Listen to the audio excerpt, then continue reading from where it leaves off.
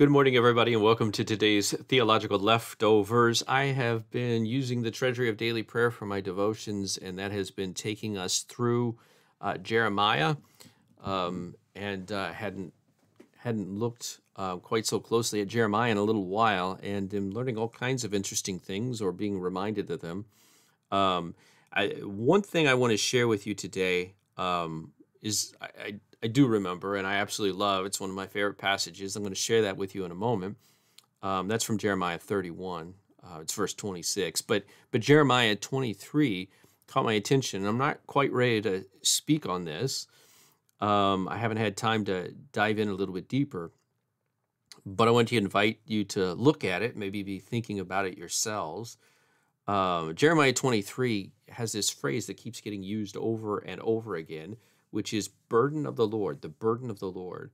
And it gets used quite frequently towards the end of Jeremiah 23, and so much so that it doesn't at first even hardly make sense to me, and I'm guessing it won't to you either. Why does he keep saying this in quotes as a phrase? In fact, the people are kind of being condemned because they keep talking about the burden of the Lord, the burden of the Lord. And there was a note that said that the Hebrew for burden, and I haven't even looked it up yet, but the Hebrew for that is oracle, for burden, is oracle. In other words, the word of the Lord. This is reference to a word of judgment, which I could see a word of judgment being a burden. But it's really got me thinking, especially because right after I read this devotion, I use the hymnal, and in the evening, one of the phrases in my devotion has to do with Jesus saying, "Come unto me and I'll give you rest." And he says, "My burden." He talks about his burden twice in that passage, and one he talks about his burden being light. So anyway, it's got me really interested in that, and maybe doing a bit of a word study and looking around a little bit at this whole idea of a burden, and especially the burden of the Lord.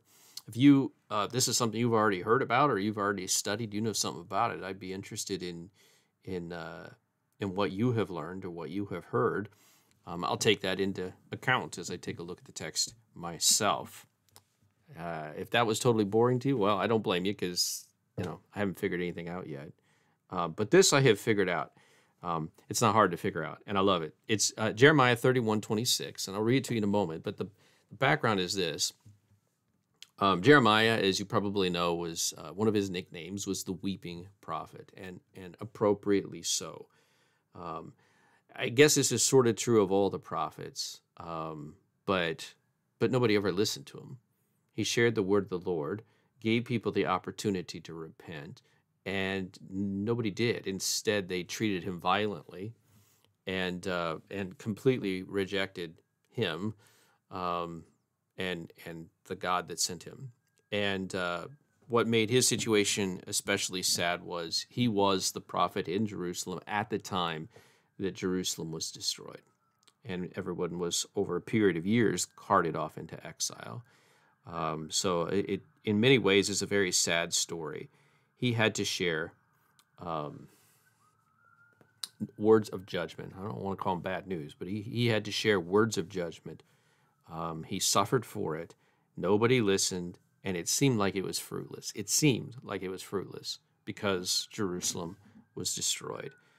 And so in that context, Jeremiah chapter 31 is God telling Jeremiah about the restoration, about what happens after everything is destroyed, right?